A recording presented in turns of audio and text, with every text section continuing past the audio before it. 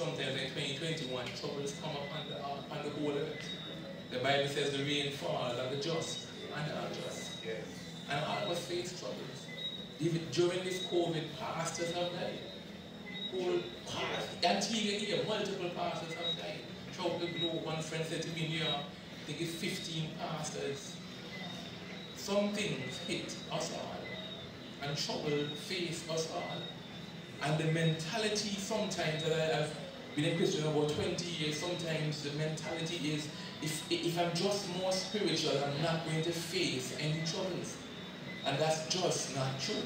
Right. For as I looked on the scripture, I see some disciples heeding the voice of Jesus, going into the boat, following Jesus' direction, moving where he told them to go, when he told them to go, and yet they found themselves in a terrible, life-threatening storm.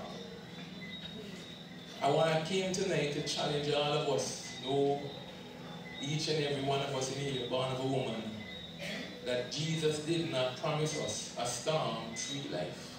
Amen. You see, in these settings, we want to hear, well, everything go wonderful in 2022. Glory, hallelujah! Everything will be good until tomorrow morning.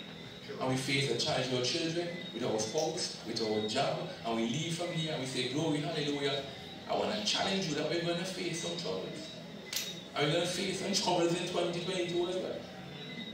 Maybe not you, because you're so spiritual and flowing in the anointing of God, but for the rest of us who are born women, we're going to face some troubles.